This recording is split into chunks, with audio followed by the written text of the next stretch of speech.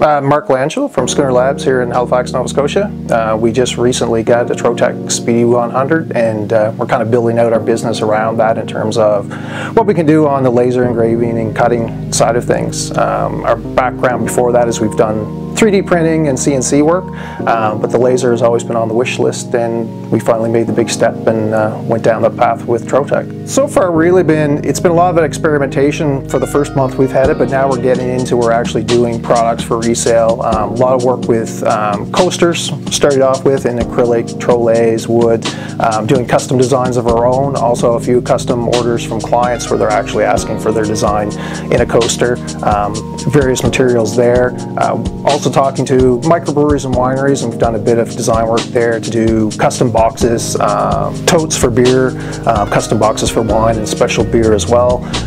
So a lot of work kind of across the board looking where the market is, but it's anywhere from kind of a one-off, hey, I'd like to have a custom coaster for an event, through to I'd like to have 1,000 coasters or a custom clock made for my business. My background prior to kind of getting into the laser world has been about 25 years plus in IT, so doing custom software development, website development. So the background on that side really transitions well for dealing with kind of the software side of things and using the laser.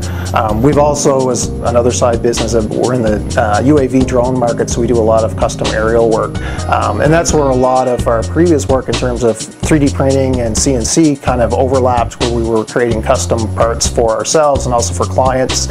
We also do some custom fiberglassing work as well, so we've built components for UAVs. The next step in that is really how can we take the laser and kind of incorporate that, be it creating elements for those markets just with the laser, but also building something that maybe incorporates, you know, all three elements, where it's a product that may be CNC'd in part, it may be laser engraved, and it may also involve something from the 3D printer. So we see the laser as, you know, it's a tool that can do a lot on its own, but I think that the power too is how can we use it within the other work that we've been doing. So far we've been doing a lot of kind of broad range of products for resale, more kind of as test products, but the ones that kind of get a bit of following, we've started producing for resale. So some of the more recent stuff we've done, doing a lot of 3D topo maps, more for local areas, so something that I've seen other people doing them online, but mostly, you know, you can get the Great Lakes, but can you get, you know, the small community in nowhere, Nova Scotia?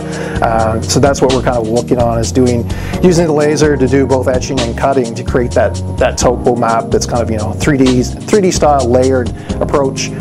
We've also done similars with just pure etching with the maps. Basically the same area in that map as that, but it gives you a different style, so just doing a pure straight etching in wood, and playing around with the different woods as well to get that different look and feel.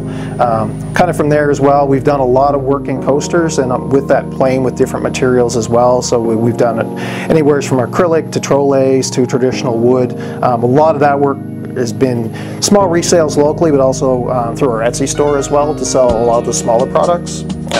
Some of the more custom pieces that we're actually currently working with some microbreweries with is doing beer totes, so custom design, still finalizing some of the design on terms of kind of look and feel, but also working their branding into it so it becomes a custom piece.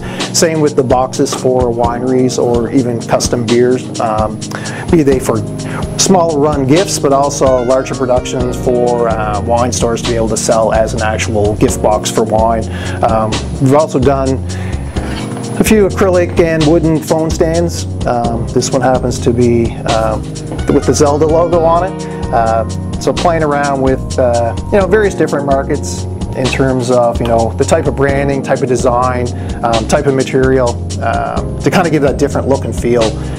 And that's what we've been finding with the power of the laser, is it works across so many different materials, which in turn gives you such a different look, because what we do on a coaster that's in acrylic is completely different from what we've done in wood, and it really targets totally different markets as well. We also have our kind of more, I call it our dirty shop, for our dusty, dirty, noisy work as well. So we have traditional woodworking tools. We also have our small CNC machine. We've done anything on the CNC from fiberglass material to wood material, building custom parts for drones, building custom mounting pieces, wood products.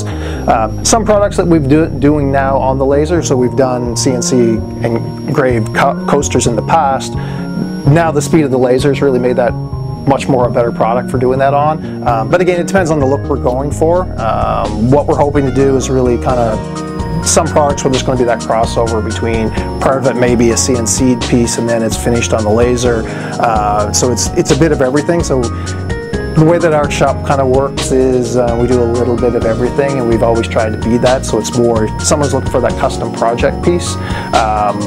We kind of have a broad range of skill sets and tools to do it on. So we're not just a laser shop, although it's a big piece of what we do now. It's really, we want to be another tool kind of in the toolbox is really how we see the laser. Yeah, so one of our original kind of fancy piece of equipment was our 3D printer. We had that before we had our CNC and before the laser. Served as well. We still use it a fair bit to do kind of anytime we have to make a more of a 3D model version of something. Although between the CNC and the laser now, it's starting to get used less, and a lot of that really just comes down to the application. I think we're still going to be using it going forward, but pieces that we would have done maybe on the 3D printer now really are going to the CNC or more so the laser, just because we can, with so many different materials available on the laser, it's kind of replaced the plastics that we could do on the 3D printer in the past. Yeah, so as I mentioned, kind of to go along with the other tools that we do, be it the CNC and the 3D printer, the laser was a big piece of that. We had looked at a laser for some time, kind of looked around, contacted different companies, and Trotec was the one that kind of was the, I guess, got back to us the fastest and gave us the best information, honest information, I think, being the big part of that. And we put in the investment. It's not a cheap machine, but if we're doing production work, we want a reliable system that we knew we could actually do work for clients with.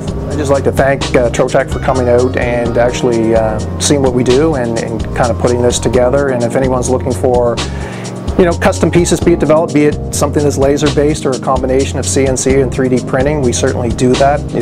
We kind of take your idea and make it come to life. We're not just a laser engraving company. We do that too, but we're a little bit of everything. Like everyone to kind of visit on our website at schoonerlabs.com, or you can check us out on Instagram. It's probably where we are the most active on social media, but we're also on Facebook and Twitter as well.